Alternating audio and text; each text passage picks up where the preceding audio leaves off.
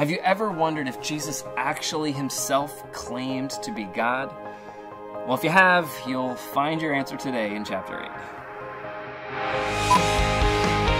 As it is written in Isaiah the prophet, "Look, I am sending my messenger ahead of you, who will prepare your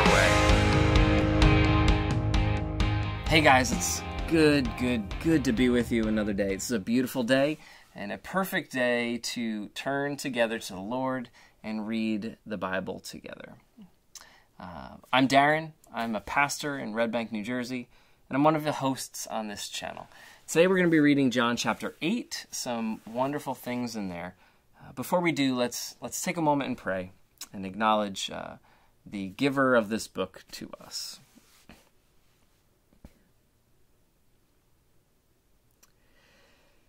Dear Lord, we ask you to be with us today. Lord, the stories that we see in this book of John seem so wild and unbelievable. We see you performing miracles on this earth, healing people and multiplying food. God, sometimes in our lives we get discouraged when we don't see you working. Lord, I pray that you give us eyes to see where you are moving and where you are working. I pray that you give us eyes to recognize how you provide for us. You are the provider. I also pray, Lord, that wherever we are, whatever we're going through, the difficulties in our lives, that you show up and you make yourself real, Lord. So many of us tune in from so many different places and so many different backgrounds. And wherever we are today, I just pray for each of us that there's encouragement and peace. I pray that seeing you in this book challenges us to follow you even better, to want to know you even more. I pray that your Spirit is with us as we read and you open our eyes to see you through your word. Amen. But Jesus went to the Mount of Olives. At dawn, he went to the temple again, and all the people were coming to him. He sat down and began to teach them. Then the scribes and the Pharisees brought a woman caught in adultery, making her stand in the center. "Teacher," they said to him, "this woman was caught in the act of committing adultery. In the law, Moses commanded us to stone such women. So what do you say?" They asked this to trap him, in order that they might have evidence to accuse him. Jesus stooped down and started writing on the ground with his finger. When they persisted in questioning him, he stood up and said to them, "The one without sin among you should be the first to throw a stone at her." Then he stooped down again and continued writing on the ground. When they heard this, they left one by one, starting with the older men. Only he was left with the woman in the center. When Jesus stood up, he said to her, "Woman, where are they? Has no one condemned you?" "No one, Lord," she answered. "Neither do I condemn you," said Jesus. "Go, and from now on, do not sin anymore." Jesus spoke to them again. "I am the light of the world. Anyone who follows me will never walk in the darkness, but will have the light of life." So the Pharisees said to him, "You are testifying about yourself. Your testimony is not valid." "Even if I testify about myself," Jesus replied, "my testimony is true, because I know where I came from and where I'm going. But you don't know where I come from or where I'm going. You judge by human standards. I judge no one. And if I do judge, my judgment is true, because it is not I alone who judge, but I and the Father who sent me. Even in your law it is written that the testimony of two witnesses is true. I am the one who testifies about myself, and the Father who sent me testifies about me." Then they asked him, Where is your Father?"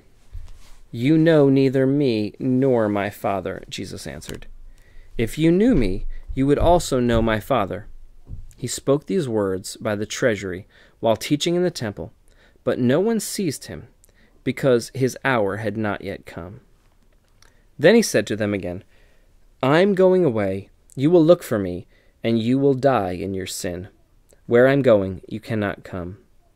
So the Jews said to him, "He won't kill himself, will he, since he says, 'Where I'm going, you cannot come'?"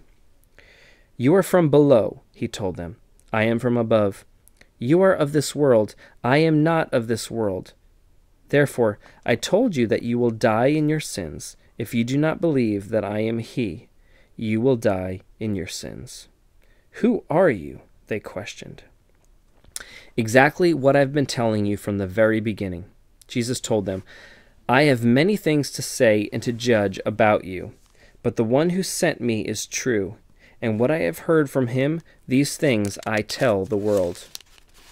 They did not know he was speaking to them about the Father. So Jesus said to them, "When you lift up the Son of Man, then you will know that I am he, and that I do nothing on my own, but just as the Father taught me, I say these things. And the one who sent me is with me. He has not left me alone, because I always do what pleases him." As he was saying these things, many believed in him. Then Jesus said to the Jews who had believed in him, "If you continue in my word, you really are my disciples. You will know the truth, and the truth will set you free." "We are descendants of Abraham," they answered him, "and we have never been enslaved to anyone. How can you say you will become free?" Jesus responded, "Truly I tell you, everyone who commits sin is a slave of sin. A slave does not remain in the household forever, but a son does remain forever. So if the Son sets you free, you really will be free. I know you are descendants of Abraham, but you are trying to kill me because my word has no place among you. I speak what I have seen in the presence of the Father, so then you do what you have heard from your father." "Our father is Abraham," they replied. "If you were Abraham's children," Jesus told them, "you would do what Abraham did. But now you are trying to kill me, a man who has told you the truth that I heard from God. Abraham did not do this.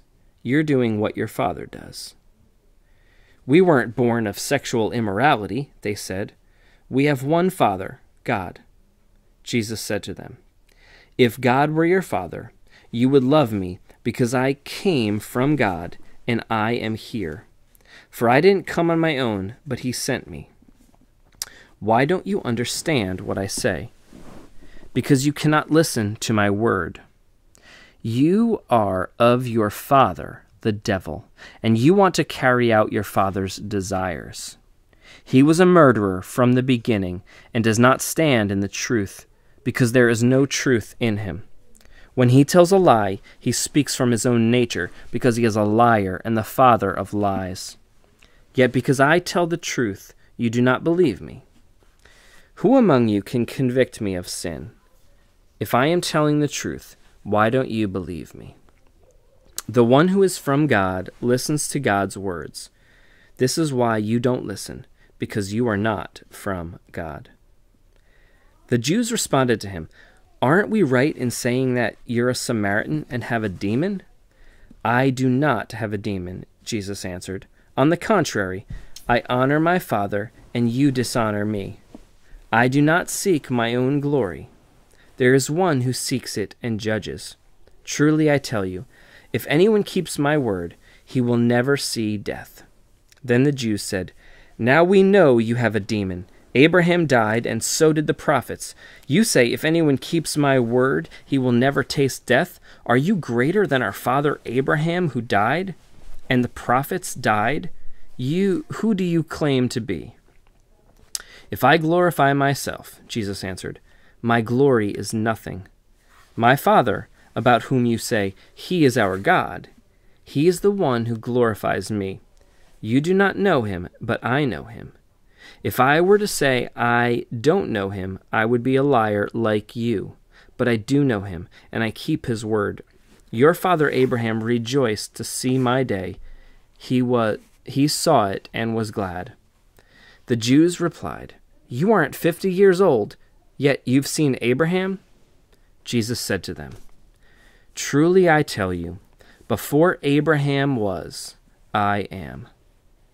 So they picked up stones to throw at him. But Jesus was hidden and went out of the temple. John's chapters are long. Actually, most of the chapters in all of the Gospels are actually pretty long. And of course, John's is one of those.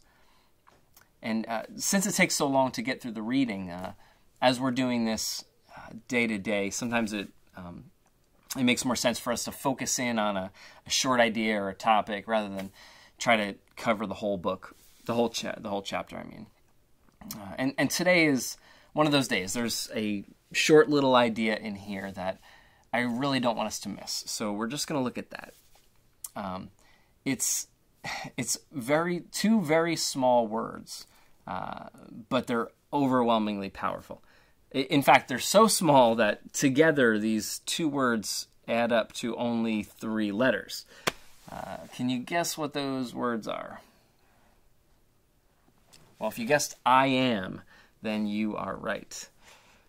In various chapters throughout this book, we see Jesus say things like, "I am the bread of life," or "I am the light of the world," or "I am the resurrection and the life."